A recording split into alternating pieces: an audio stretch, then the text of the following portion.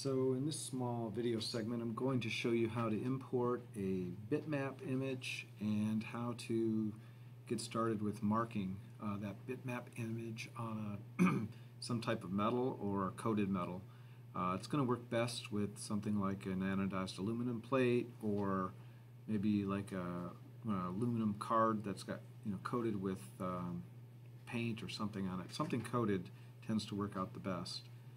In any case, what you do is you go up here to where it says File, Import Image File, which is just below the import that you would do for importing a vector file.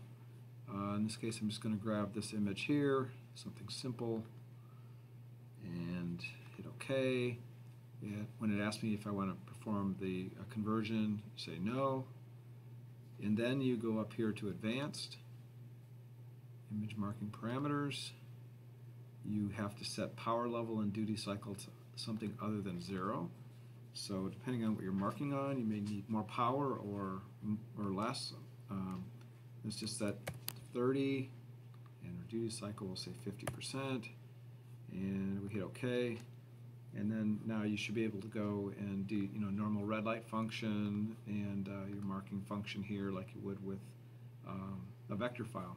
Now the difference is you may have to go back and forth here to your marking parameters and adjust your power a little bit and your duty cycle. You also have power level setup. It's going to take some experimentation to get the grayscaling the way you want. Each piece of material is different.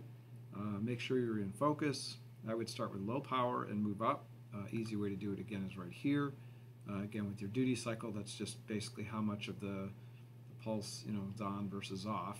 It's your duty cycle. So between power level and duty cycle, you should be able to get it close to where you want. Give it a try.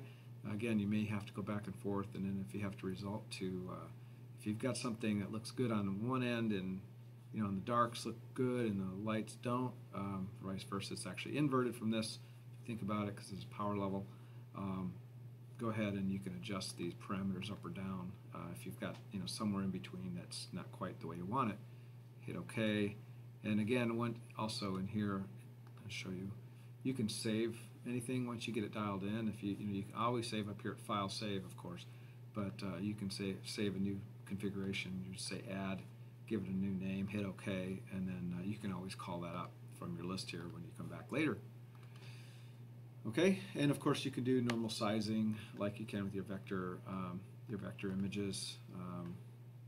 Selecting your image, you can grab a corner, scale it this way. You can position it, of course, or you can use your transform function to size it and or rotate it, etc.